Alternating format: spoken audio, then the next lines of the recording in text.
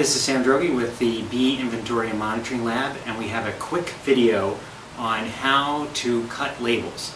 Cutting labels may sound like something pretty trivial, but it turns out if you have lots of specimens, you're going to spend a lot of time doing it, and this is what we have come up with as the fastest technique for cutting out as many labels as possible and increasing your insects per minute.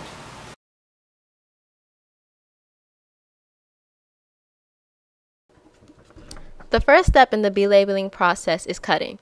You want to start by isolating the set of labels for the batch of bees you want to label. Then you want to cut the excess paper from around the label and cut in between the rows of the labels.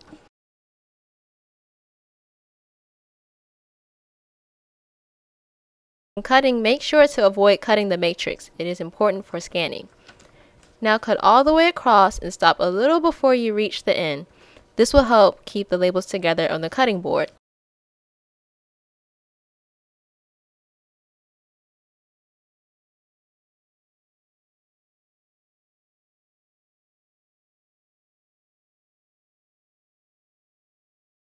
Once that is done, place the labels at the edge of the cutting board for easy access to the labels.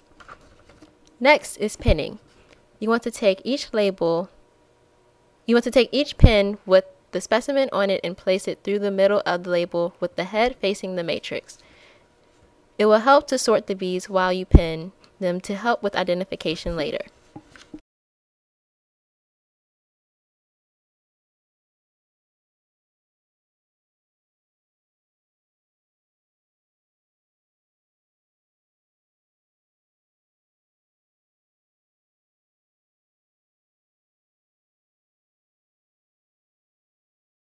Next is more cutting. So you want to snip the sections where the rows are still attached and cut along the columns. It is best to stitch between the labels for easy cutting.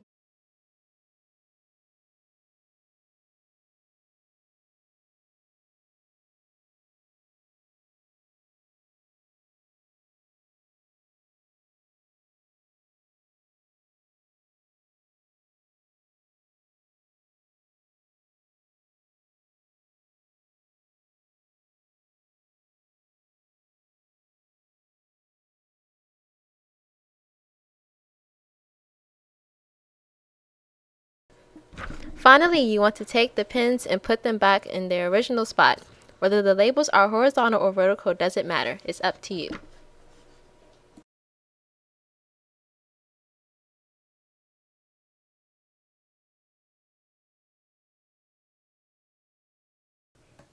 Instead of having to transfer the bees in and out of the boxes, you can save even more time in the bee labeling process by cutting inside the box. However, keep in mind that the space you have to work with is limited. Now you would cut the labels in the same way that you did last time, but you would cut the rows individually and leaving space in between them when you lay them inside the box. Laying the labels horizontally will give you more space when cutting. So all you simply do is pin the bees through the labels as you would before and then snip through the labels. However, cutting each row at a time will help with preventing any accidents such as breaking specimen.